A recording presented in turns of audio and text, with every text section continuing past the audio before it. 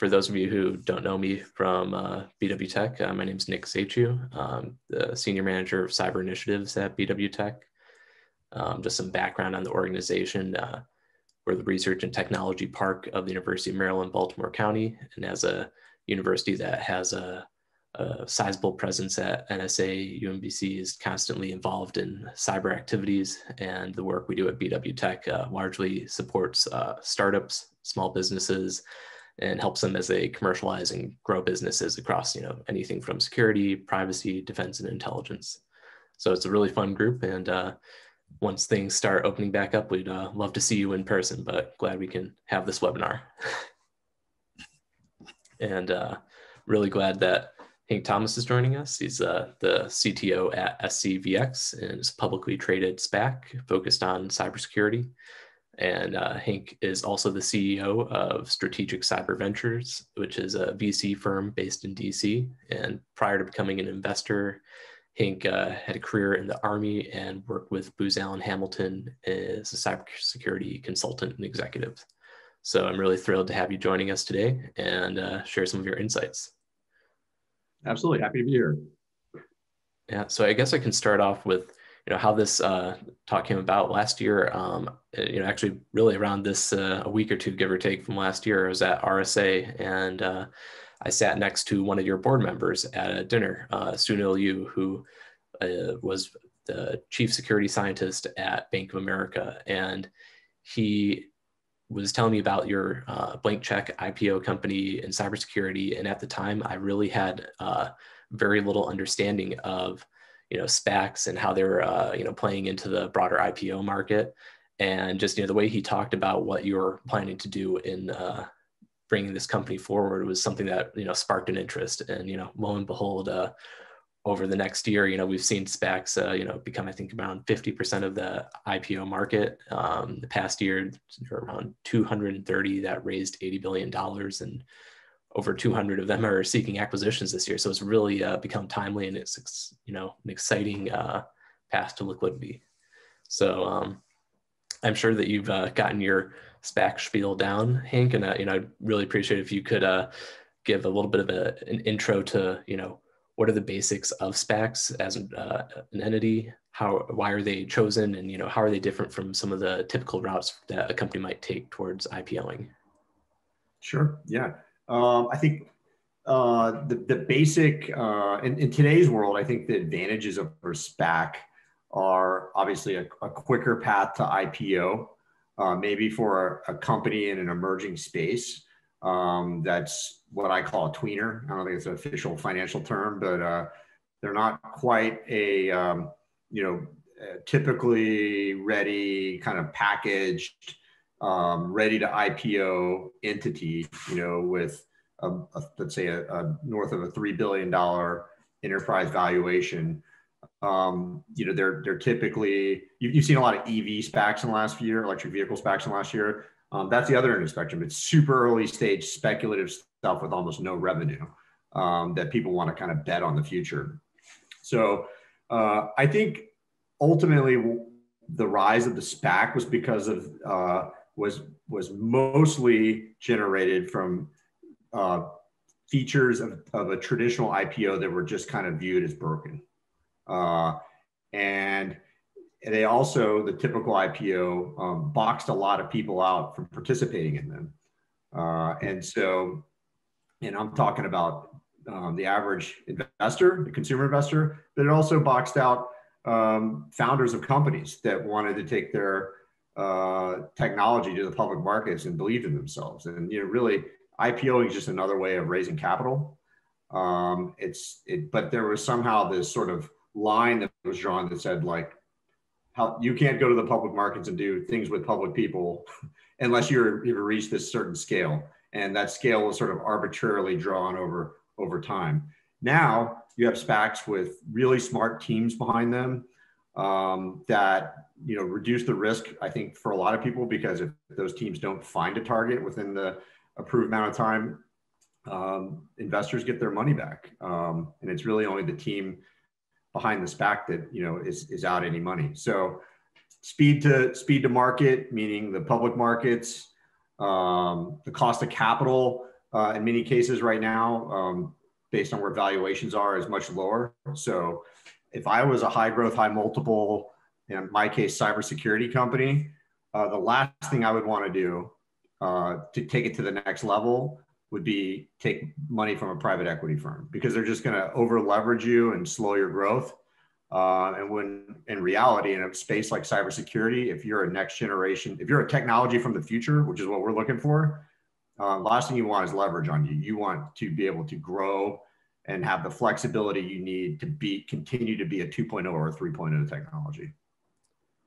I really agree with what you said, and especially where you touched on, there's some of these arbitrary, things that just kind of came into being, and made me look at, the market capitalizations of some of the largest companies in tech and where they were at when they IPO'd. And it's, really changed a lot in just the past couple of decades.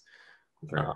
And maybe you could touch on your background in cybersecurity, how you got into the field, and, what excites you about it. Sure. Yeah, no, I guess 23 years now in security in some capacity. I was an Army intelligence officer for 8 years. Let's say that the first 4 of that 8, I was doing tactical intelligence stuff. So very nuggy kind of intel support to like the infantry and stuff like that. And then just after 9/11, I was assigned to the National Security Agency, where I worked building some of the earliest cyber units, let's call them that, that were the Army component of NSA focused on cyber. After I left that portion of my life, I went to Booz Allen, as a lot of people do in the DC area, and worked on the federal side building security programs for the government and the military. And somewhere along the line there, we decided we weren't practicing what we were preaching corporately at Booz Allen. We had a series of things happen. We had this guy called Edward Snowden work for us. We were attacked by Anonymous. There was a lot of things that happened, and we built a world-class security team internal to Booz Allen that we built for our customers. We got really good at it, and then we started building it for Fortune 1000 customers, building their security operations centers, building their threat intelligence programs. And then 5 years ago, came with the idea to start a venture capital firm solely focused on cybersecurity. We've been investing in that space for a while now. And then a few years ago, as the cybersecurity market, we looked around to our left, to our right, and to our rear. It was like, this is a highly fractionated market. We've been a part of that. We've been investing in companies that do point solution things. Now the average Fortune 1000 CISO has 120 security controls in their ecosystem. We need to move towards the cybersecurity singularity here. And a SPAC looked like a really cool way that was being used in other industries to roll up a number of interesting ingredients into a more powerful platform and sort of take it to the next level as a part of this consolidation trend that's happening in cybersecurity. Security operators, whether in the government or industry, they don't want a million tools anymore. They want less tools that do more things. Yeah, it seems like that's just looking at the sheer amount of tools and, how many people are supposed to have knowledge of those tools just become overwhelming. Maybe it's when you talked about, this forming of SCVX, the SPAC for going after the singularity, how did you put that team together? Because you have some really accomplished people on that team, and maybe just touching on that. We wanted to be really an all blue chip SPAC is what I was calling it. At the time, we were pulling this together in the fall of 2019. Really, very few people I talked to knew what a SPAC was. Even when we IPO'd in January of 2020, nobody really knew what a SPAC was. And then, now, the spring and the summer of this past year, SPACs became very popular, and now, it's a lot more common to know what it is. But, we wanted to create history in cybersecurity via a SPAC. So we wanted a team that sort of reflected that. So we task organized. I was really the one responsible for kind of building out the team. And because the SPAC is backed by my venture capital firm, Strategic Cyber Ventures. And we wanted to kind of anchor it at the top with somebody that had an over the horizon view of national security. So we had a relationship with Senator Dan Coates, Director Coates, who was the recently departed director of national intelligence, and he clearly fit into that seat perfectly, you know, the over the horizon view. We wanted a very technical person that had been at the ground level screening products going into the most discerning buyers in cybersecurity, which is the financial services industry. If you can get your product into Bank of America, your product must actually do something. And that's what Sunil's job was, is the mad scientist at Bank of America, Sunil Yu. And so Sunil was a very technical yet individual, but also has executive experience at Bank of America and at Booz Allen. We were colleagues at Booz Allen. We wanted to have somebody that had active, current, real world, right now, chief information security officer experience. And that's what Jeff Lungelhofer brings to the table from Bank of New York, one of the US's oldest financial institutions. Also, I would say an A+ player in cybersecurity. And last but not least, on the purely board side would be Vivian Schneck-Last, who spent most of her career at Goldman Sachs in the technology procurement side of things, working to bring world-class technology into kind of like one of the biggest names in financial services as well. And also brings outside board perspective from other board seats that she sits on. And I didn't have the Wall Street experience from my venture capital and cybersecurity operational days. So partnered up with Mike Doniger, who's also on our board. And he has over 20 years of experience on Wall Street. And he knows, I think valuation is his expertise. So, you know, we're looking to build a $1 billion plus company. And we wanted to make sure we had the right ingredients to do that and the right connections on Wall Street. And Mike has absolutely brought that to the table. That's awesome. Yeah. Now, with your experience running the VC firm, how would you say that really allows you to have, you know, maybe a different perspective, or what is in itself different when you look at, you know, companies from a venture capitalist perspective versus companies for an IPO perspective?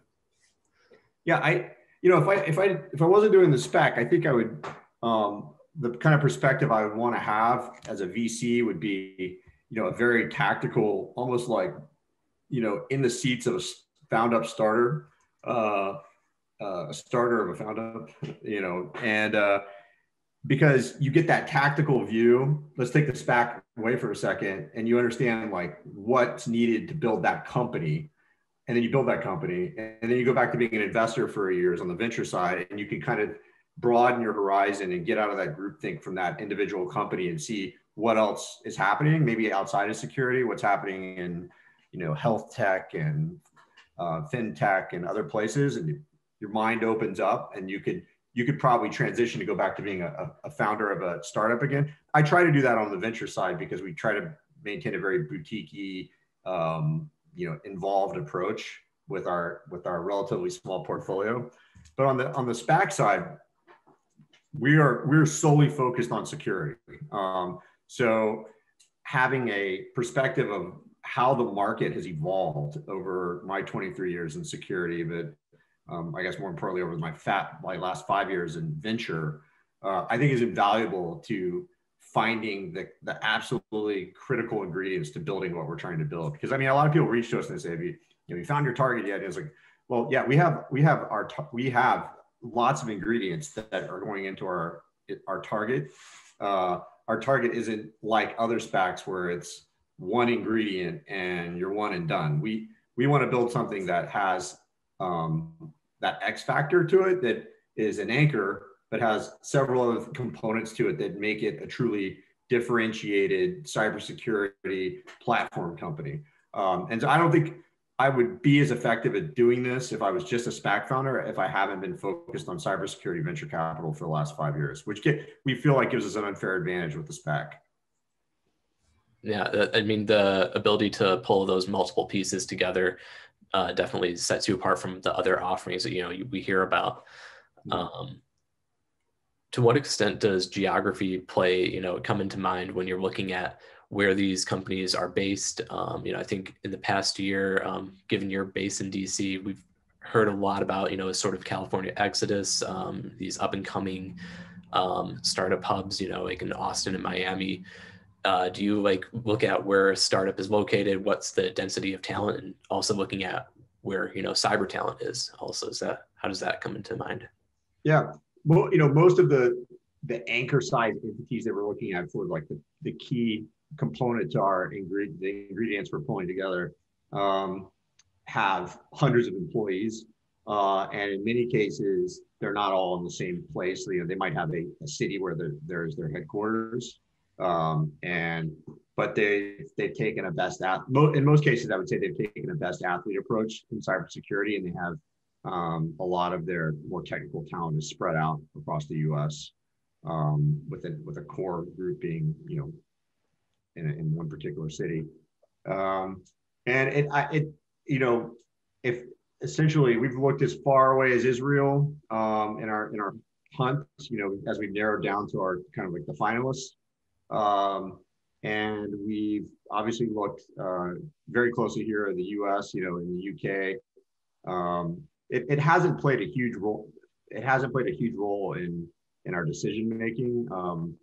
There's a couple of threat actor countries we've particularly excluded from any evaluation whatsoever, but that's probably not a surprise for anyone. No, and it's interesting that to hear how you're looking internationally. That that's something that's open, and given just the size of the security landscape, are there any areas that you said, okay, we want to really find this interesting, or any sectors that you say we're not really looking to do X, Y, or Z? Yeah, we've had lots of opinions around this, and our last year was kind of broken into 4 categories to kind of get us to narrow our focus. After our IPO in January, we spent, I'd say, 2 months explaining to the cybersecurity community what a SPAC was. Then we spent 3 months explaining to all the boards of these companies what a SPAC was. Then we spent 3 months working with companies to kind of figure out whether their metrics made sense for a $1 billion plus publicly traded company.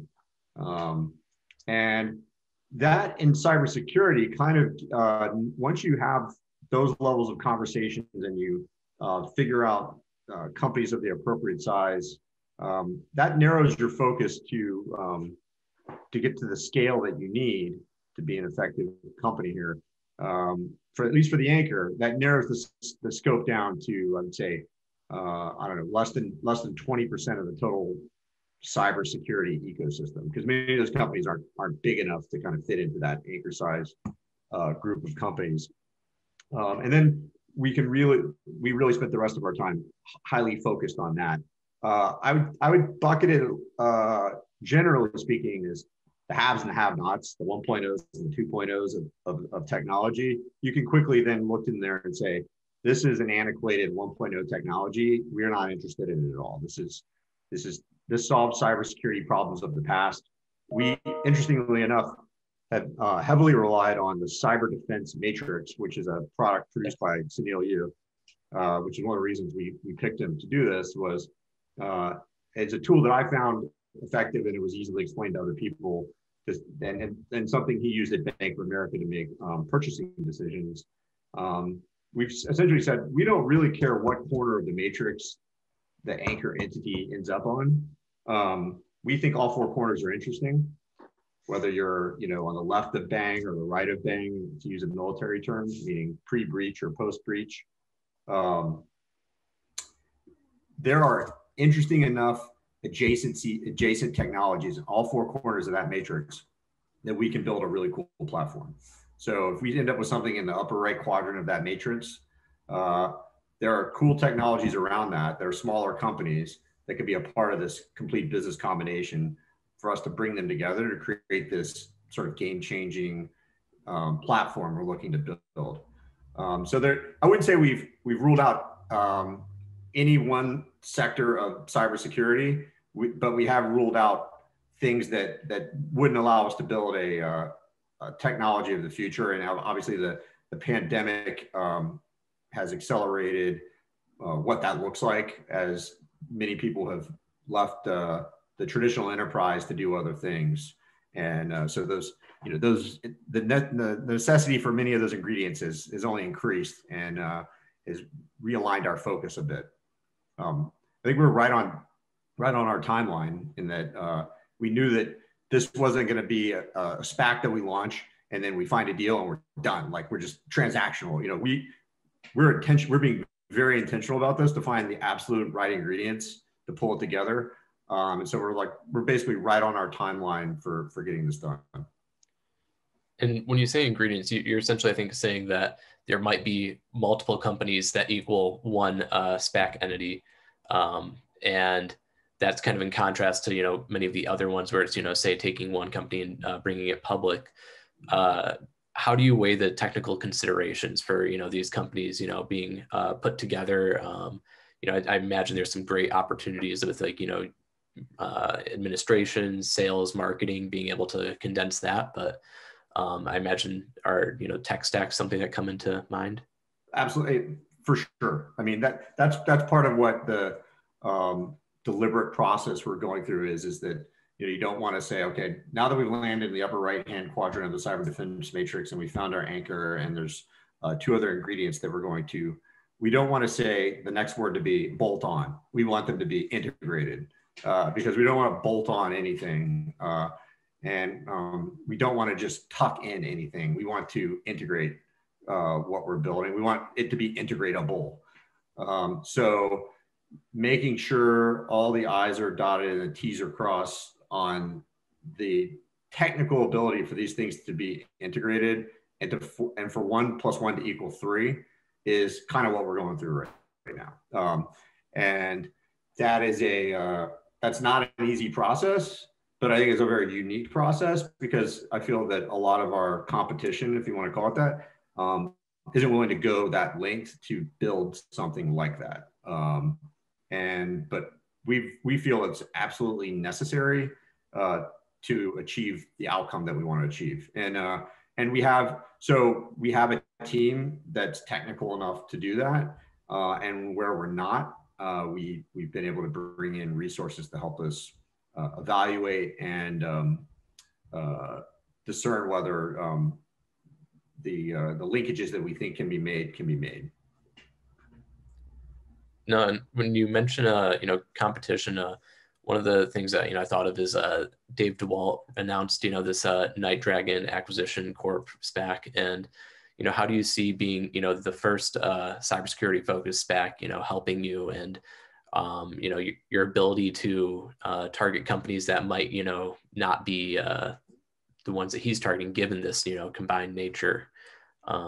Do you see additional entrants really helping validate this market for cybersecurity companies? I mean, he might have better hair than me. No, I'm just joking. No, I figured it was coming. You had to figure that you weren't going to be the world's first I wouldn't want to be the world's first and only ever cybersecurity SPAC. Just like with our startups in our portfolio, you don't want to have a startup with no competition because it means there's not really a market. There have been other people out there that, when it benefits them in SPAC land, portray themselves to be cybersecurity SPACs, but they're also looking for targets outside of cybersecurity. We've had plenty of companies come to us that want to use our SPAC just to go public, and we've passed on all those deals. We don't want to take a ski resort public. We want to stick to our mission here. We don't want a distressed asset. I think what they're doing, I saw that yesterday. I think there's plenty of room in cybersecurity for there to be the building of platforms that do different things as a part of this total consolidation trend that I was referring to. That moving towards the cybersecurity singularity. I don't really believe that's a truly, being a bit facetious about calling it singularity, but it's essentially average CISO 120 security controls, moving it towards 40 or 50, not just an orb that controls everything in front of them. And I think why not have more SPACs focused on this to start to roll this out? There's a lot of cybersecurity companies out there that are in trouble right now. I can tell you that. I mean, there's plenty. I mean, not everyone, but there's plenty of them that are out there that have kind of plateaued and they don't know what their next step is. They either have to cut costs and become cash flow positive in some capacity, or they can't continue to rely on venture capital funding forever for their survival. At some point, they have to become a viable entity on their own or be integrated into something else. And there's literally thousands of them out there now. Not all of them are as I'm describing right now, but there are plenty that are. And there are plenty that should probably no longer be an individual product on their own, because that's not the way the buyers are buying things anymore. So good on them. I mean, there's probably should be more to help. And I think when we do that, we're also going to allow for the next generation of early stage cybersecurity companies to have access to some of the needed capital to grow the thinking needed to solve the problems of the future that maybe aren't being solved right now because everyone's kind of worried about what their next move is. And one of the things I want to know how like it factors into your thought process, because that's really a good point about just there's all these companies, and at a certain point, the buck's got to stop somewhere. How does the government impact your decision making with cybersecurity? We have CMMC coming in with defense and privacy legislation in Europe, and starting out in California. Do you see that as an opportunity for how you put this together, or is it more one of these indirect factors? I think it's an indirect factor. We're definitely going to not let government regulations and the ebbs and flows of privacy laws and breach disclosure laws drive. That would be kind of like letting a lawyer drive your business, in my mind. And every time in my life when we've gotten close to a lawyer running the business, things went the opposite direction. Things went the opposite direction. So we're going to remain a free thinking SPAC that is pulling together the ingredients we think are necessary. And of course, we're going to pay attention to what those things are, because they can often lead towards the way things need to be designed, or for large revenue streams, which will be important. But they're not the driving force behind this at all. And when you talk about how the leadership of these businesses is going to work, how do you view your role being in these companies after they're selected, the merge happens? Do you anticipate being involved day to day, or more taking the advisory approach? I think that's that a lot of people are confused about that when they're learning about SPACs, and it looks like, oh, it's a reverse merger, so you guys are taking over. Absolutely not the case. We want to play a supporting role wherever it is most beneficial to the business combination we're pulling together. If that's me manning a booth at the RSA conference, I'll do it. If that's me sitting on your board of directors because you think I'm the right person, or you think Senator Coates is the right person, or Sunil's the right person, or Vivian, great. But we don't even, I think as it shapes up, as I've talked to the landscape of companies out there that are interested in doing this, and we've narrowed our focus, most people want there to be, in general, they want there to be a role. But, again, we're not going after, in any case, going after any distressed assets. So the CEOs and the CFOs and the CTOs of these companies are people we want to work with, and we don't want them leaving. So we want to play a support role wherever possible. And so I think it's going to be very much situationally dependent on the final ingredients as they come together, and the wishes of the management of the entity. Yeah, that makes sense. It sounds like a lot of this is all fluid, and you're going to work with the companies as it develops. So a bit of a elephant in the room question. Wall Street Bets and GameStops a few weeks ago, these forums that are getting really excited and having this unique impact in the public markets, how do you see them, clearly they're getting very excited about SPACs. What is your, impact on, these retail investors, really helping to drive up the price of some of these entities, and whether, it's a net positive, negative, or neutral for SPACs? I think a SPAC would be a really weird place for them to get involved. Like it was a few weeks ago. Right now, I guess where there's a will, there's a way. It hasn't impacted the way we're doing business at all.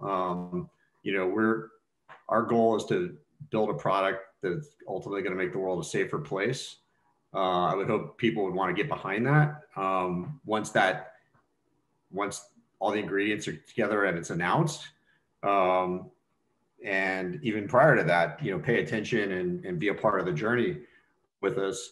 But in SPAC land, I haven't heard people.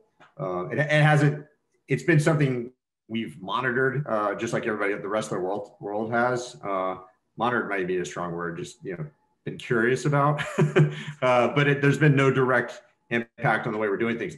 Other than I think it plays into sort of the origin story of why SPACs have become so popular, is that the average person wants access. If who is it how is it okay for us to responsibly tell the world who can't invest in things?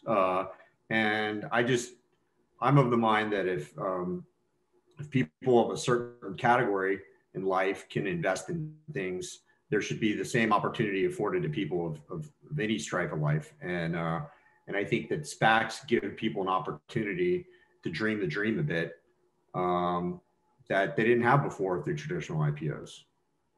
Now, I didn't know how that, I didn't even, I'm not a Wall Street guy. I didn't know how the IPO market worked prior to, the gory details of it like I do now.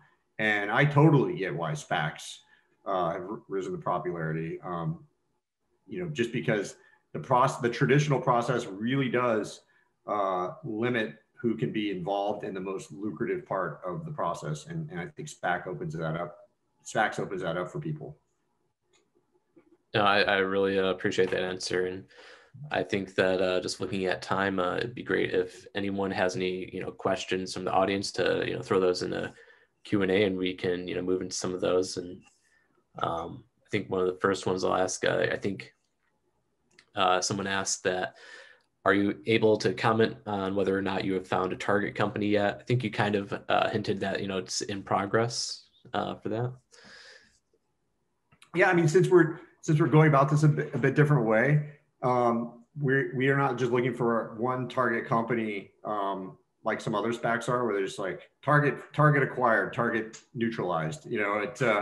We're trying to pull a few more ingredients together than I think other SPACs are, just because it's security and we're trying to be a part of this consolidation trend.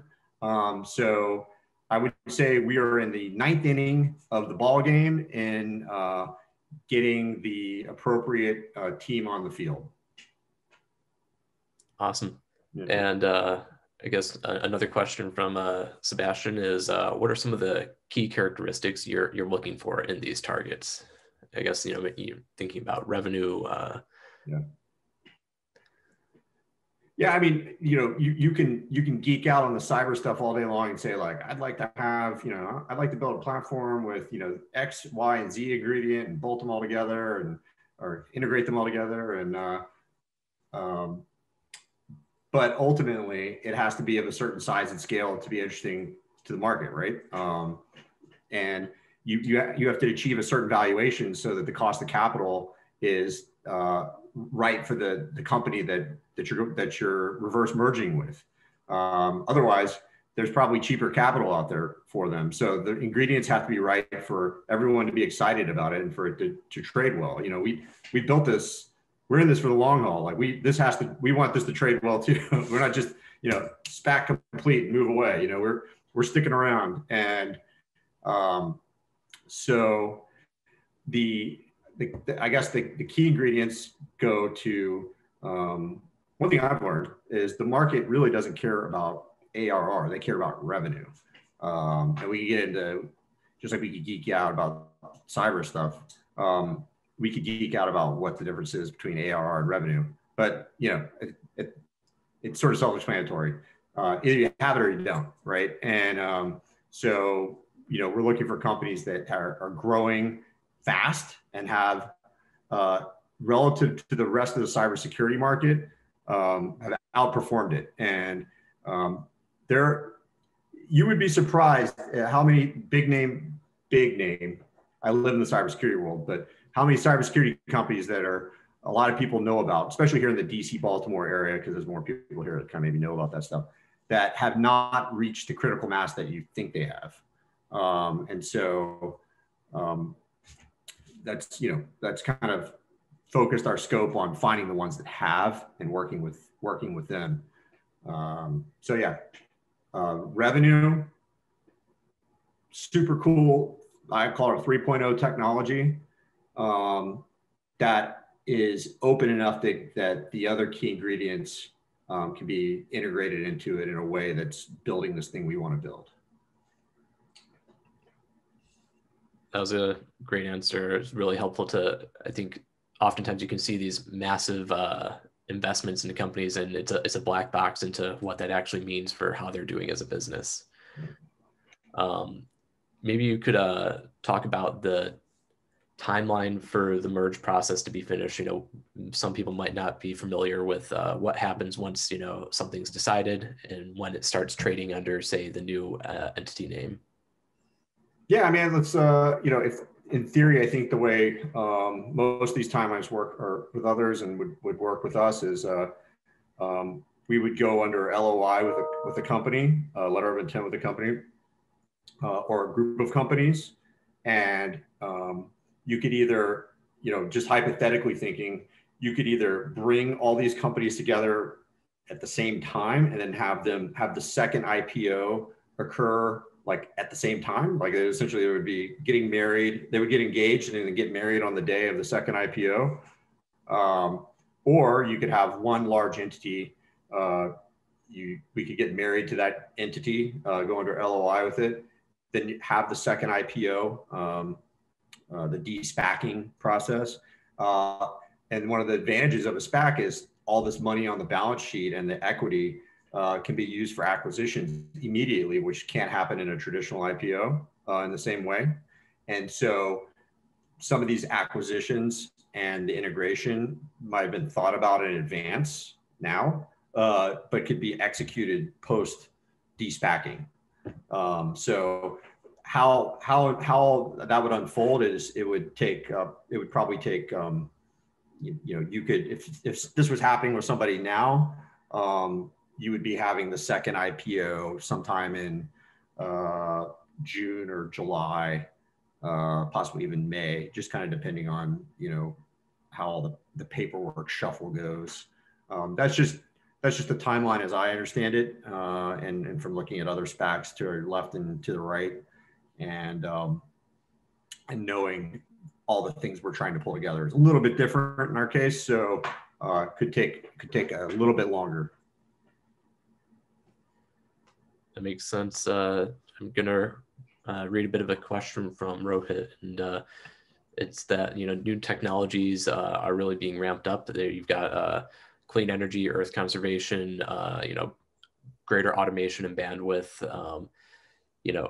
When you look at all these 5Gs, AIs, satellites, there's a lot of cutting edge technology that people are talking about.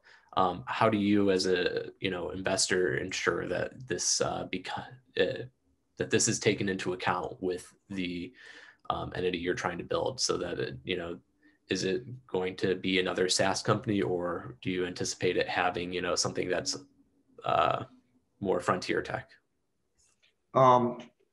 It's definitely not. I mean, there are no entities large enough to be publicly traded in security. I know of no company that's large enough that say specifically like a 5G cybersecurity company.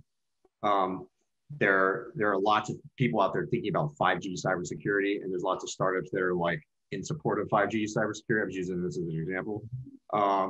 but the entity itself is going to have to be much broader than that, and cover a bigger chunk of things than just one component of the total ecosystem.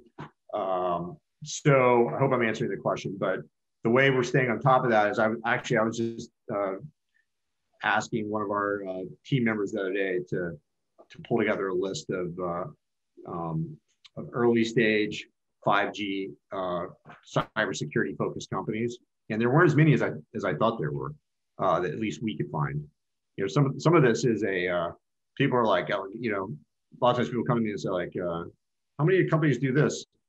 You know, in the world of privately held companies, sometimes it's hard to figure out how many there are, who they are, and what they do, especially super early stage companies, many of which are in stealth mode. And so, yeah, I think, you know, what we're trying to build is much broader than any one like technology sector that's kind of emerging right now, but we're taking that into consideration as to just how open our platform is for protecting that when it becomes a major part of our total ecosystem. No, that's definitely you're doing a lot of work for some of these, you know, CISOs you plan to sell to in the future by evaluating all these, you know, technologies that are early. This question from Peyton is, sorry, wrong question. I was reading. But one of the questions is, do you have plans to bring another SPAC to market? And, you know, after you complete this one, do you anticipate, you know, going for a second one? I think we're really hyper focused on this one right now. Clearly we have the ability to do that. But we didn't want to, I'd say 6 months ago, we were like, everyone else is like, you know, how many SPACs do you form at the same time? And I thought about it for a second. But then we decided we're doubling down on making this one uber successful. And that decision point will be, you know, off on the horizon, based on, you know, how this one's turning out. And so all of our energy is going into this right now. It is essentially our latest and largest portfolio company of strategic cyber ventures. So we treat it as such. We focus on our portfolio. We've kept it small intentionally, and this is our latest portfolio company. And this is what we live and breathe every single day, getting the ingredients exactly right so that people have an aha moment when it's revealed. Awesome. I think we're nearing close to time. I think we said 12:45. So I want to make sure that if anyone has any last minute questions, they're able to throw them in the Q&A, or I'm also checking the chat. I think one of the things that is probably worth bringing up is, you know, there have been all these breaches, hacks you see every day in the news. How do you stay on top of all the, you know, the flood of information that we get in cybersecurity? And, you know, are there any publications or sources you look to when you're trying to stay informed? You know, the best conversations I have are with people that are still in the trenches. You know, I can listen to podcasts and get the top of the wave stuff, and, you know, look at you know, DHS bulletins and read the Cyber Solarium report, and all this other stuff. It's when I talk to friends of mine that are chief information security officers of Fortune 1000 companies, and people that are still working in government and are in the trenches, and hearing about, you know, like, yeah, I know you saw that on CBS Nightly News last night, but did you know this? You know, and you're like, oh wow, that's how that impacted your company, and that's how malicious this thing really was. That's how insidious this really was. And like, you could feel the operational tension in the conversation. I missed that part of my old life and doing this now. So I guess I seek that out. That's how I do it. I mean, there's a lot of people in security that they're talking heads and go on and say, China bad, Russia bad, hacking bad, everything's bad. And a lot of those things are bad, but they're not in the trenches and they don't really know what's going on. And when I say that, I feel that way too, because I know these things are bad, and I know about intellectual property theft, and I know, death by 1,000 cuts, and there's a lot of really bad things at a strategic level going on there. But you've got to talk to a tactical operator in cyber to truly understand what's going on. That's how I do it. Thanks. I really appreciate your responses today, and that I think this wraps us up today. Thanks for having me. I'm a big supporter of the Baltimore, DC, Maryland, Virginia, DMV, DMVB region. So I'm happy to be a part of it.